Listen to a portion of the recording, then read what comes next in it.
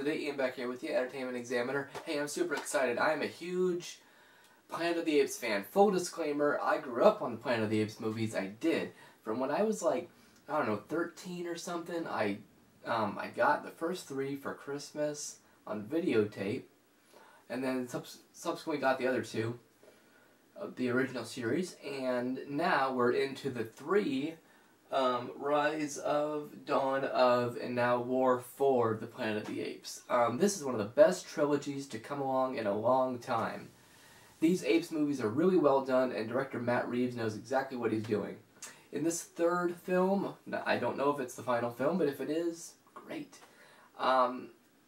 We see the results of what happened at the end of Dawn, where a rogue ape goes in and attacks the human army, and now it's really humans versus apes at this point. There's an absolutely fantastic opening sequence with the humans versus the apes, and some of the rogue apes who have abandoned their leader Caesar, again here wonderfully played in motion capture form by Andy Serkis, are helping a military group headed by the Colonel, played by Woody Harrelson. The army comes in one night to where the apes are and end up killing some of them, and Caesar takes matters into his own hands when he's been really just trying to make peace with the humans, but they won't have it because of the progression of the virus. This movie is excellent. I can't begin to tell you how great that all 3 of these Apes movies are, and the fact that they get better and better and make them such a whole trilogy. I mean, we've seen great trilogies like the Lord of the Rings trilogy, and I even put the new Star Trek movies in. Star Trek Into Darkness, and Star Trek Beyond as another great trilogy right now. But these Apes movies are on kind of their own plane. Andy Serkis should really start getting awards recognition for what he does. We saw him as Gollum in the Lord of the Rings films so well, and now as Caesar, he almost creates a whole character out of this motion capture thing that he does against a green screen, and he's so good at it. And there are a lot of calls for him to be getting Best Actor consideration this year. Whether that'll happen, I don't know. The Academy doesn't seem to usually want to try anything new, or at least not for a longer period of time. And I'm also against making like a separate category for him. I'd put him in the same category as you would the other acting candidates. But back to the movie, Woody Harrelson as the Colonel shows us again why he's such a great actor and how much he's really evolved since Cheers and People vs. Larry Flint, and a great movie called The Messenger, which he was also nominated for an Oscar for if you never saw that. He's a hardened guy, and he's determined to wipe out these apes, and there's a really great scene between him and Caesar near the middle of the film.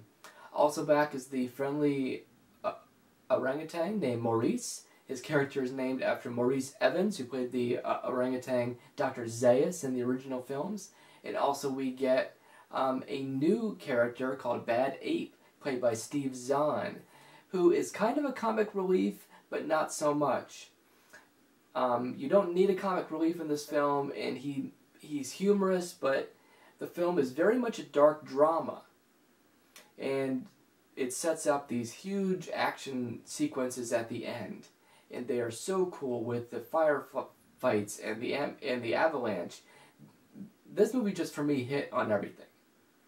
I think that these movies have gotten better and better, and I think War is just kind of the top of that trilogy, which is really interesting because a lot of trilogies, you know, or even film series, you know, if a series goes on forever, I think the best of the original Planet of the Apes films is the original with Charlton Heston. I also really liked Escape from the Planet of the Apes, where they go back to the 1970s, with, of course, the great Roddy McDowall and Kim Hunter.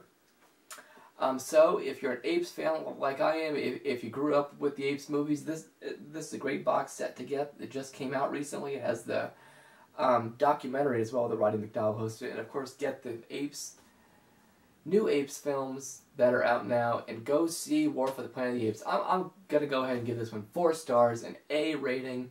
I'm a big fan of this series, and as a fan, I think I'm probably more critical of the films than other people who don't like the films. So I enjoyed this movie immensely. The characters, the actors, the action scenes, the dialogue, everything just clicked for me. And also we get a fine performance by a young actress who plays the character of Nova, who is the girl that Charlton Heston meets at the beginning of the original film, so that also ties that together. But there's some neat calls to the original series as well, so go see War for the Planet of the Apes in theaters now. Well, that's all I got for you guys today. Thank you guys for watching. I'll see you guys next time.